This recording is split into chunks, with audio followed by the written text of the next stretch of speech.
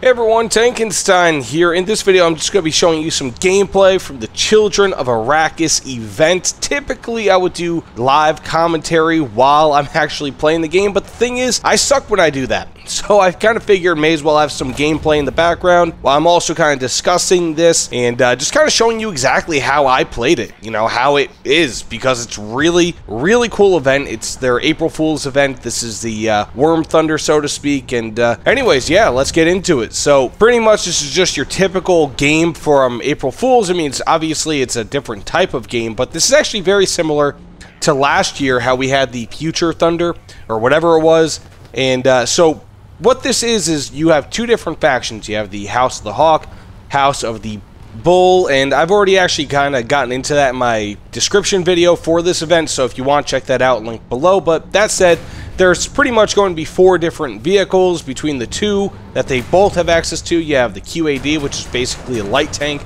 CTT, which is a regular main battle tank, the R-Lao, which is an MLRS launcher, and the Topter, which is a helicopter. Then you have the House of the Hawk that has the Sonic, which is a very well armored, really powerful tank. And then you have the DOTR, which is a twin gun 180mm cannon firing just nasty tank that belongs to the House of the Bull. Anyways, so let's just kind of get into the MLRS launcher. And this is something that I personally haven't had a ton of success with thus far in game, but it's interesting because, historically speaking, War Thunders use the April Fool's event in order to test out new game modes or game functions, anything relating to the game, right? So there's a lot of the time, I mean, it's pretty on the nose. Like, they actually had Silent Thunder one year where you could be in a submarine, and obviously I think that they're going to be adding submarines somewhere in the future. There was one time years ago where they had helicopters for the first time. I think that they had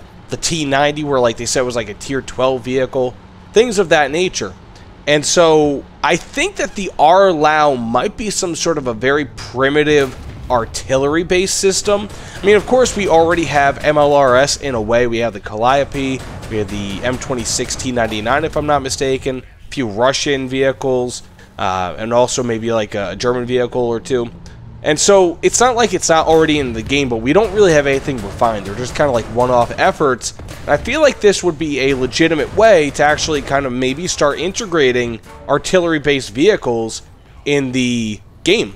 I mean, we have the Band Cannon Valgen, or whatever it is, that just came out for the Swedish about a patch or two, which is literally, if I'm not mistaken, an artillery piece that they added to War Thunder. I mean, there are several vehicles that are designed as artillery pieces in War Thunder and are meant for direct fire, but they are in a direct fire role. So it'll be interesting to see if they end up turning this into something that we have access to in the future, where it's like, hey man, you can use that vehicle as a direct or indirect fire. And to a point, I mean, it's not like we're aiming from like 20 kilometers away. I mean, the R-Lao, at most, you're like firing from 2 kilometers away, but it's an interesting thought because that, more than any other vehicle in this, kind of has a very unique implication to it.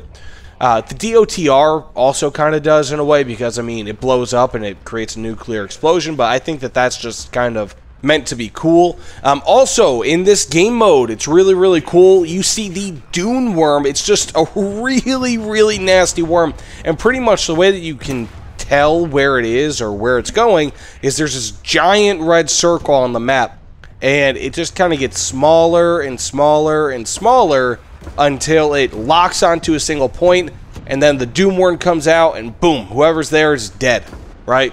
And so this Dune Worm is attracted by speed and autocannons. So you actually, or not autocannons, but just firing. So you see a lot of the time where the smaller, the Dune Buggy looking things, the, what is that, the AQD or QAD, I mean to say, those attract it very well because, I mean, they move really fast, they fire their cannons. You see a lot of those things dying to the Dune Worm. It's a really cool sight, seeing this thing coming up out of the sands and just absolutely annihilating people. I've not been killed by it yet, but it's a really cool thing. It's huge, and I think War Thunder, again, Gaijin, you did a great job. I mean, it looks really cool. Back in the day, these War Thunder events were a bit more silly. I remember years ago, like, they had the walkers, they had the potato tanks, they had, you know, things. Actually, I think that might have been in the same April Fool's, but you know, they've had some really silly things. This seems more like it's, I wonder if they were paid by the makers of Dune to do this.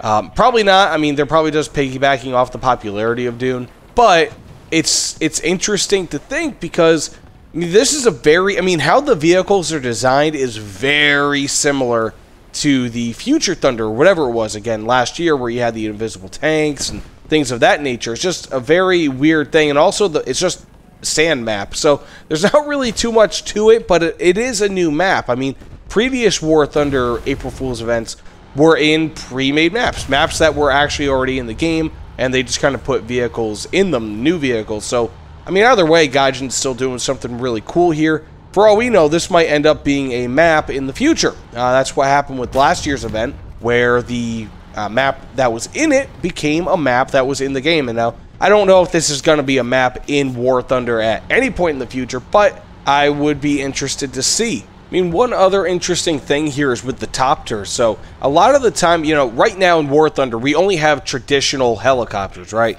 So, you have the rotor blade in the back, you have the one up top, and that's pretty much it.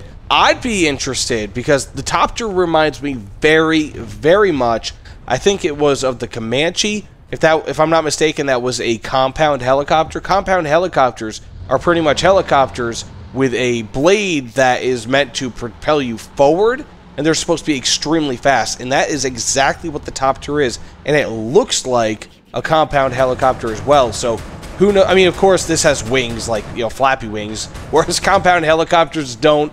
But, I mean, it's the same general profile, so I'd be interested to see if this is also going to be trying to bring compound helicopters into the game, because I could kind of see it. I could kind of see it. I mean, it looks like it, and it's really, really fast, like I would expect a compound helicopter to be. So, who knows? I mean, who knows? This really has a lot of possibilities for it. My apologies. I meant to say the AH-56 Cheyenne. So it's not the Comanche. The Comanche was actually a stealth helicopter, but I was actually thinking that this does look like the Comanche, except that it kind of moves like a compound helicopter in a way. Anyways, tell me what you guys think about this in the comments below. Like I said, typically I would like to do some sort of in-game commentary while I'm actually playing, but I'm not Justin Plays, I'm not Oddballs, I'm not Fly. I get really, really distracted very, very easily, and it's just not really my forte to do that, because if I were to make gameplay in-game where I just commentated, then I would probably only have about 1 out of every 5 of my matches are recordable and able to be put online. So it's not really acceptable. It's really, I play way worse whenever I'm distracted or trying to talk to people. Anyways, again, let me know what you guys think in the comments below. I want to hear your opinions on this event, what it means for the future of War Thunder, if they're using this as a testing ground for some sort of new technology in-game. I personally think they are, but more or less in an offhand kind of way.